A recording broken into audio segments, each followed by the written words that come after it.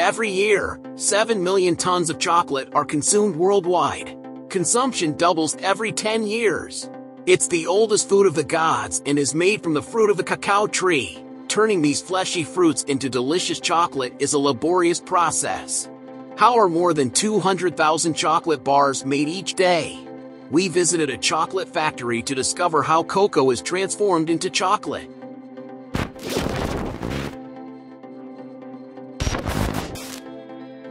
Since its discovery in Central America over 3,000 years ago, everyone has developed a taste for chocolate.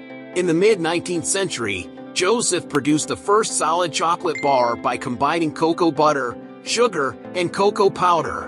In 1875, Swiss chocolatier Daniel Peter, with the help of Henri Nestlé, developed the first milk chocolate by incorporating powdered milk into the mix. This gave chocolate a smoother texture and a sweeter taste. The cacao tree grows high in these warm and humid lands. Cocoa beans are the main raw material for chocolate. These white, pulpy seeds contain the key ingredient of chocolate, cocoa.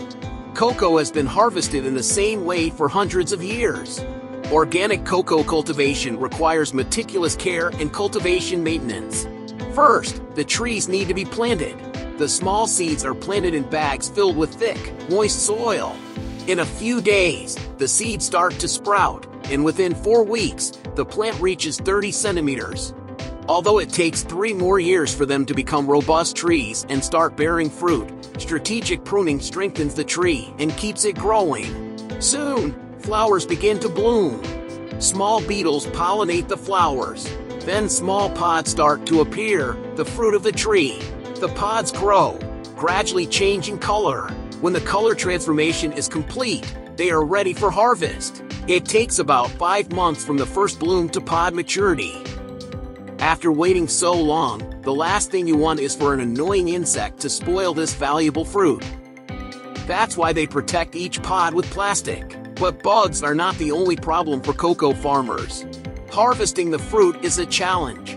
They don't fall from the trees. Each one has to be cut individually, often under the blazing sun. The work requires double effort to harvest 1,500 cocoa pods per day. At harvest time, only the ripe pods are collected. If a pod is not fully ripe, the cocoa beans will be acidic and bitter.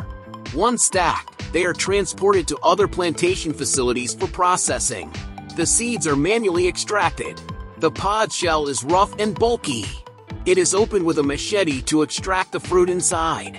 The fruit consists of an edible and sweet pulp that surrounds 30 to 50 white seeds. These are the cocoa seeds.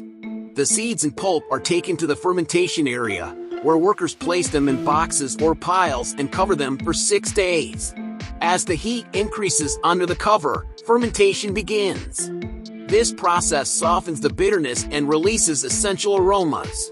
During this time, the seeds darken and start to develop their rich cocoa flavor. Natural sugars interact with oxygen.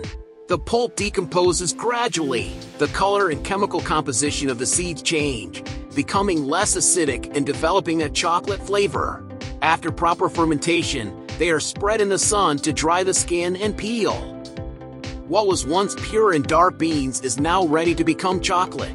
Those that pass inspection are weighed, packaged for export, and sold to chocolate manufacturers. Depending on the size of the beans, which varies by the cocoa tree variety, it takes about 300 to 600 cocoa beans to produce 1 kilogram of chocolate. Millions of 65-kilogram bags, like these, arrive at the factory, where they are sorted and stacked in this large warehouse. Working in a chocolate factory might be the fantasy of some chocolate addicts. With a production of 500 tons of chocolate per year, the next factory satisfies the demand for the sweet and tempting treat. Most of the cocoa beans that arrive here come from West Africa, which produces 70% of the world's crop. A conveyor belt moves them through a cleaning system, a series of sieves that remove twigs, stones, and other debris. They first need to be cleaned and rid of any impurity or shell in a process called sieving. The next stop is a rotating drum that heats the cocoa beans to loosen their shells. They then enter a machine to remove the shell. Inside, successive rakes drag the beans through sieves, removing large pieces of the shell. Subsequently, a vacuum removes the remaining smaller pieces. Removing the shell exposes the inside of the cocoa bean. It's known as pulp and is the part of the bean that contains all the chocolate flavor. Once broken, the shells and pulps are separated on vibrating filters. The longer and lighter covers remain on top of the filter and are removed, while the smaller and heavier pulps fall down to release the flavor. They are roasted in a giant roaster similar to the one used for coffee. The exact time and temperature of roasting are the best-kept secrets of chocolate makers. To bring out the chocolate flavor, they are roasted for half an hour. This enhances the aroma. But to make them more appetizing, they have to go through the grinder. Grinding releases the inner fat. More than 50% of the bean is fat, which is cocoa butter. Cocoa beans are ground in mills, producing a thick paste called cocoa liquor. This cocoa liquor contains both solids and cocoa butter. Subsequently, the liquor undergoes a pressing process to separate cocoa butter from the solids, which are ground more finely to obtain cocoa powder. To make chocolate, cocoa butter, sugar, and milk powder are combined. Heat and friction activate the cocoa butter, producing a pure liquid chocolate known as chocolate liquor. This chocolate liquor is mixed with sugar and milk powder inside a giant 1-ton mixer, applying heat and friction until it becomes a sweet, thick, and sandy chocolate paste.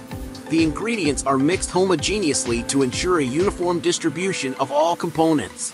The initially sweet but not creamy paste is gradually worked with a series of 5 rollers. These rollers press the paste to remove moisture and refine it into smaller particles. When they finish, it is reduced to a fine, dry powder that can be used to make a delicious cup of hot chocolate. To transform chocolate powder into chocolate bars, a conveyor belt takes it to the most important machine in the chocolate manufacturing process. The next stop is a machine called a concher. Inside the concher, the powder is rehydrated with cocoa butter to achieve the smooth and creamy texture of chocolate. The constant rubbing between the mixture and the machine's paddles produces friction and heat that releases more flavor while smoothing the chocolate. Friction and heat once again activate the cocoa butter, returning the powder to a liquid state. At this point, more cocoa butter is added, enough to reduce the viscosity to the exact thickness needed. The longer the chocolate is mixed, the creamier, tastier, and more expensive the result. After 16 hours of mixing, the chocolate is ready to be transformed into bars. Next, a machine fills molds shaped like chocolate bars with liquid chocolate. The chocolate mixture is carefully poured into the molds. This process is controlled to avoid air bubbles and ensure that the chocolate is evenly distributed in each bar. The machine fills 336 molds per minute, producing more than 200,000 chocolate bars per day. A quick pass through the cooling tunnel hardens the chocolate. The conveyor transfers them to an elevator system that moves through a cold room for about 2 hours. This constant movement ensures optimal air circulation, aiding the cooling process. Once the chocolate bars are completely solidified, they are demolded. This process is done carefully to avoid damaging the bars and ensure they maintain their shape and appearance. Another machine works just as quickly, wrapping the chocolate bars.